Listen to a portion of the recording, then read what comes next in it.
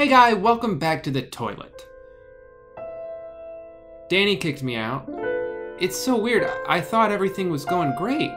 But then last week I came home from my racquetball tournament and I was in a good mood because I'd gotten last place, and I noticed Danny had packed up all my stuff, like in bags. And I looked at him and I said, Danny, why did you do that? Can you put it back? And he said, no, it's time for you to go home. And I said, I thought I was home.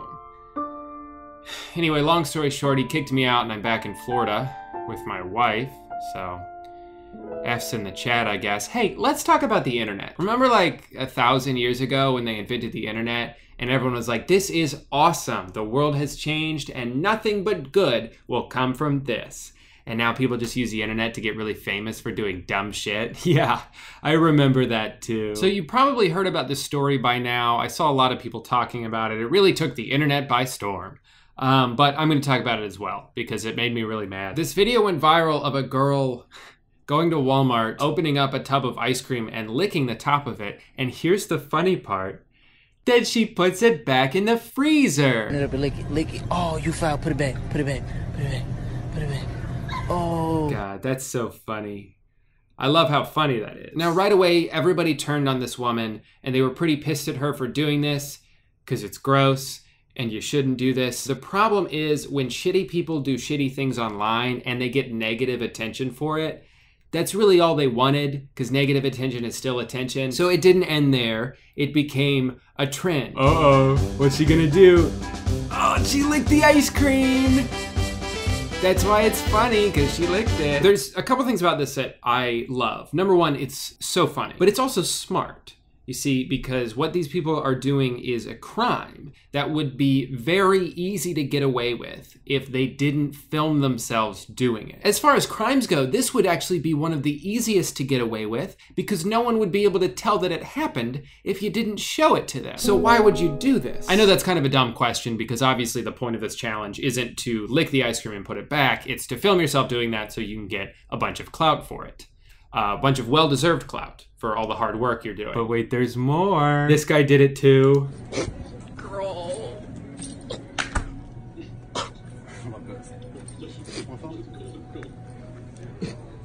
That's so funny. I know I'm not technically like a fashion icon or anything like that, so maybe my opinion doesn't mean anything, but is he wearing baseball pants? Does he have a game tonight? Also, he like kind of fucked up the whole challenge. I guess he was in a hurry to get to his baseball game because he ran out so fast that he forgot to put the lid back on. Not that I want him to be successful at the challenge, I'm glad he failed, but isn't the point of this to make it look like the ice cream has not been touched?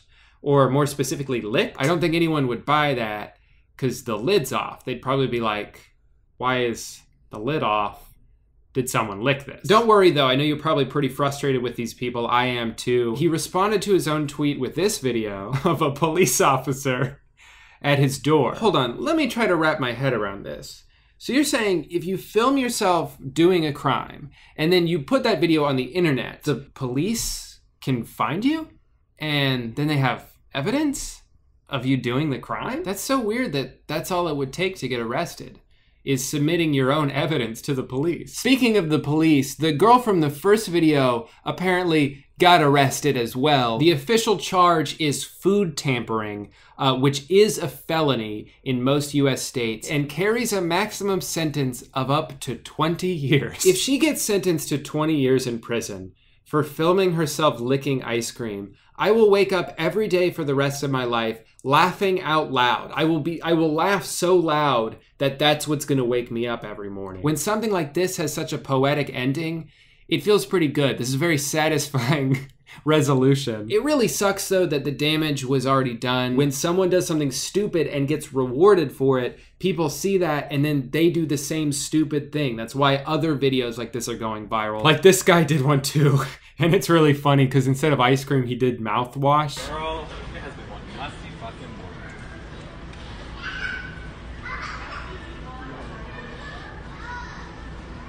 He spit it and he put it back on the shelf, and that's really funny to me because I'm a little baby.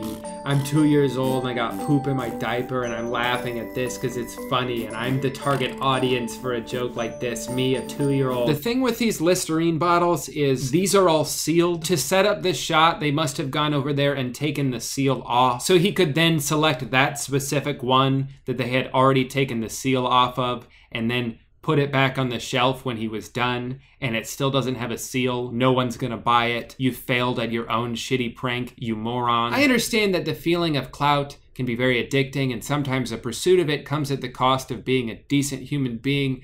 But what are you really getting out of this? Like with these ice cream lickers and people like Boonk and Plain Potatoes, who Eddie's made videos about. What is the goal? What tangible accomplishment do you have to show for yourself other than the most temporary clout that I would put an asterisk next to, because it's not like you're being rewarded for something. There are numbers involved. There are a lot of people paying attention to you, but they're all mad at you. And then as soon as they're done being mad at you, which is gonna happen, people have already forgotten about this, then they move on. There's no sustainability with this type of clout. It's so temporary. It's so worthless. So yeah, you got like 10,000 people yelling at you on the internet, which is good, I guess.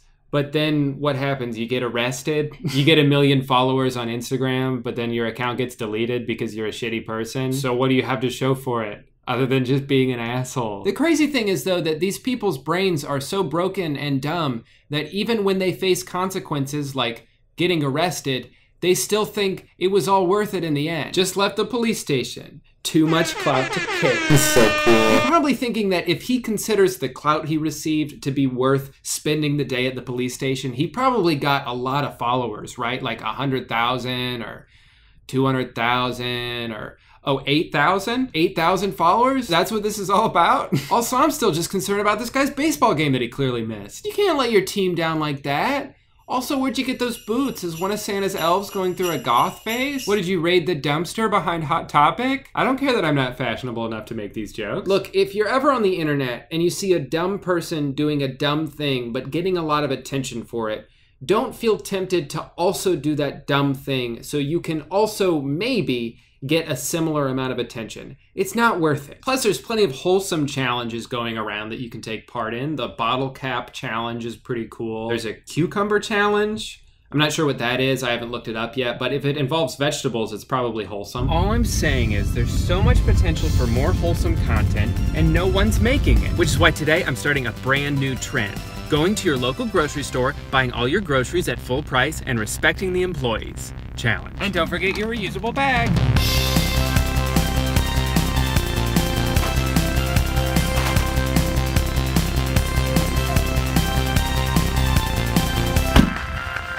Yep, and now I just wait for the retweets to start pouring in.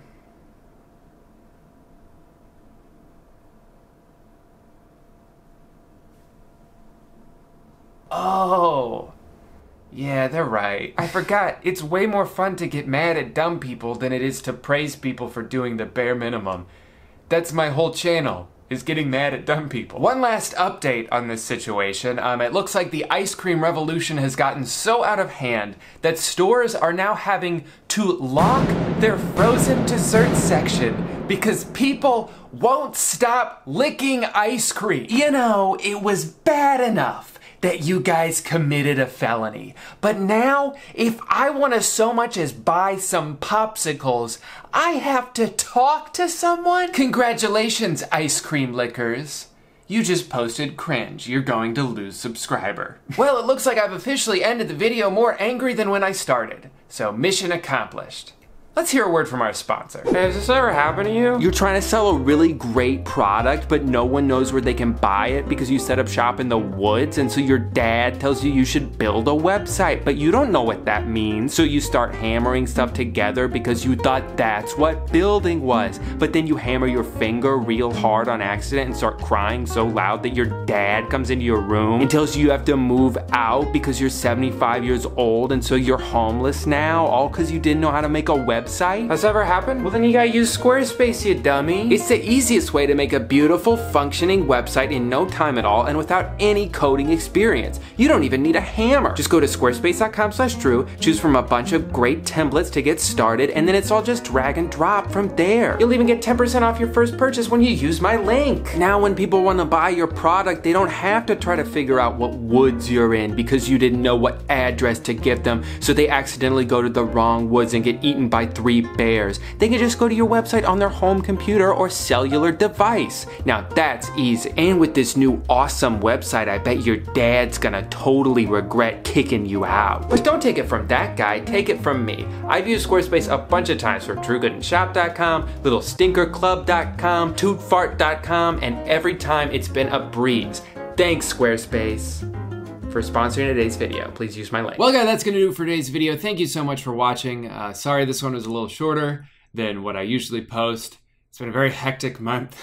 We did not expect to have to move when we did. If you want to see more stuff from me, I did post a sketch last week about Facebook Marketplace. That's on my Twitter and Instagram. I also tweeted about Stranger Things and made a bunch of people really angry. So you should go see what that is and follow me. As always, the links to buy tour tickets and merch are in the description if you feel so inclined. And when I get back from VidCon, I promise to figure out what to do with my background. Well, that's about it. I gotta go explain to my neighbors why they saw me walk into the woods wearing 3 different shirts. So, see you next time.